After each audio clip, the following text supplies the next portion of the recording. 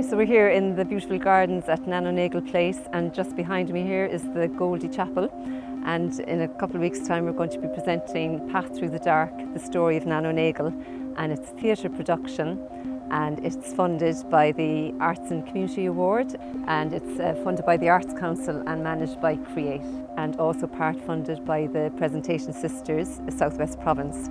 And Path Through the Dark is the story of Nano Nagle, but told in a very intriguing, sort of very evocative way, I would say. And what we did was we wanted to look at her broader life before she set up the convent and before she set up the schools, to kind of look at what inspires a woman to act like that, to have the courage that she did at the time, because she had a huge amount of courage to do what she did, and also to just kind of give you a little hint into the fact that it's not huge moments that create shifts in society or history, but it's tiny moments, very small insignificant ones.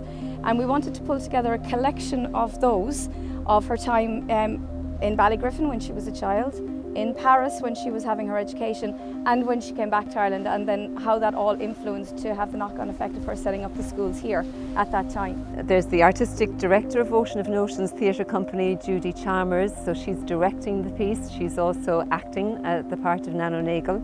I'm the producer and co-writer with Judy.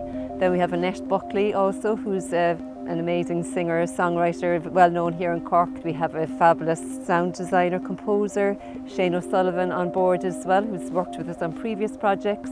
And then we have Simon McHale, who's well known here in Cork as well in the Early Music Festival and other projects. He's actually arranged the music then as well. You can't engage with her life story for any even short period of time without it having a huge shift on your own self as a woman, especially a woman today. It is a very inspiring tale, so I'd love to say to invite everybody to it really, not just those who maybe have an interest in Nano Nagle herself or the history of Cork, but also for any of us in this very fast-paced life.